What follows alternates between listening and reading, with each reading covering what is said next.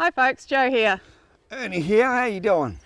We're here at Beaushack, Ernie. Yes, yeah. About 30 kilometres east-ish of 2J in Western Australia. And we're going to make you something absolutely delicious. It's just a twist on a good old scone recipe. Oh, that sounds nice already. Sounds good, twist on yes. an old scone, or as they say in England, scone. That's right, scone.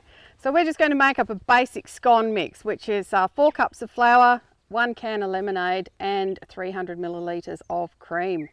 Oh, that sounds good already. Yes, I know it is. So I'm just going to get the cream out of the fridge, out of the trusty Engel. Now we're going to put the cream in the middle. So I'm going to make a well in the middle of the flour, just like that. So now we've got our well. We need to pour the cream in. So the cream goes in first, just like that. Good buller cream. Yes, and it doesn't have to be fresh cream out of the fridge either. It can just be the UHT cream. So you can get away with using the UHT cream as well. Next, we need to put in 300 millilitres of lemonade. You can actually pour it into your empty cream carton, and you can measure it out exactly if you want to. Okay, so the next thing is that we've got to mix it all together. So you start from the middle of your bowl and you just start incorporating the flour into all of your liquids. And the significance of very scientific? Oh, possibly not, but it just alleviates the need of getting lumps and clumps in your dough. You do it nice and gently and take your time. Okay, so from now you can see that the dough is just combined. And you can, nice and fluffy. Yeah, and you can touch it and it doesn't stick to your fingers too much. So now we need to just put a little extra flour out onto the table or onto your work surface, doesn't need to be a table. And all we do now is just tip it out onto that floured surface.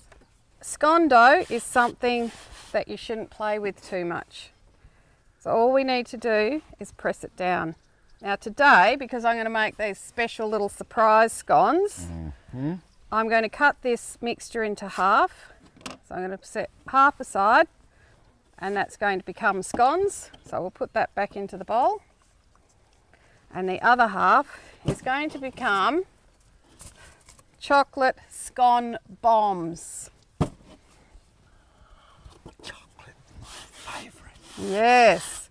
All right, flatten it out. I'm going to flatten it out till it's quite thin, probably about 1 centimetre. What we need to do is just cut this into 4 pieces. So as you can see, I've actually flattened it out quite thin. Okay, so now I'm going to dive into the Engel and get out our little treats. Oh, they're my favourites. Oh, well, yeah, it looks like they're everybody's favourites. Yeah. I can't believe you hid the chocolate from me. I can't believe I managed to keep them hidden from you. All right, so now you pick something. Anything you like. There's all sorts of stuff in there. Well, my favourite is the Turkish Delight. You're not going to use the Turkish Delight. Well, I was just thinking the Turkish Delight is, it's something that it's sort of like on its own, and you just, I just got to. You have to. Yeah, you have to. My favourite.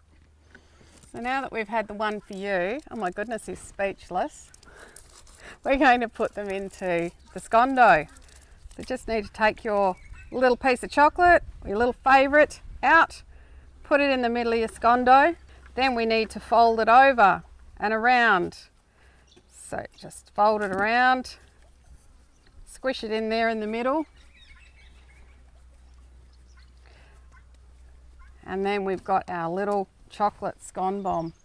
Okay, finished putting all of the chocolates inside of the dough. Now I've got to put it on a tray and then take it over and put it in the camp oven.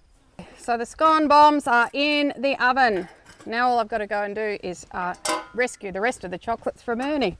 There's none left. Oh, well, it's been about 20 minutes. Time to check on my little scone bombs. Oh. And yes, a couple of them have exploded. And all good. They're smelling delicious, Ernie. Look at that. Like those, what do you call them? Like the little eclairs, chocolate eclairs. Chocolate eclairs, yes, they do. Smell very much like that. Look at that. Well, your two didn't work properly. Oh, no. Scone bombs, they've exploded. They worked perfectly. New twist on the old scone recipe. You make half your scone dough into scones and then make half of it into a few little chocolatey surprises that everybody will love.